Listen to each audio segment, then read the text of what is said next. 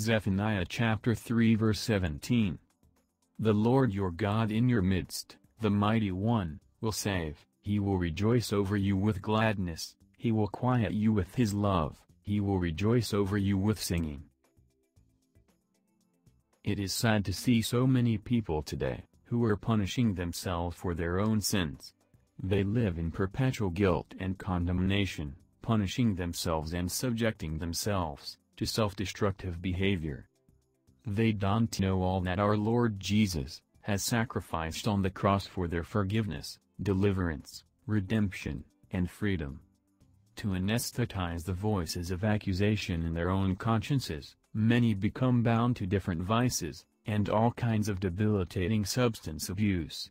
They end up living in a state of constant fear, anxiety attacks, sleeplessness, and psychosomatic illnesses.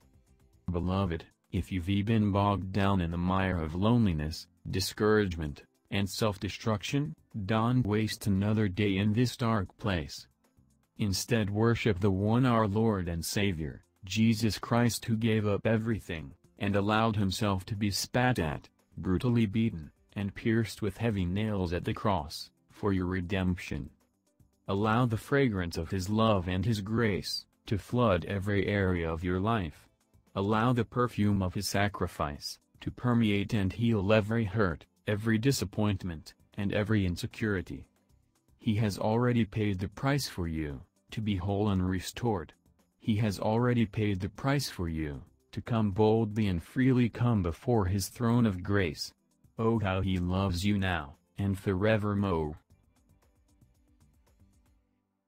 Thanks for watching. If you are blessed by this video, please don't forget to like and comment. Feel free to share with someone who needs God's grace right now. Kindly subscribe and click the bell icon to get notified. And watch other inspirational videos like this.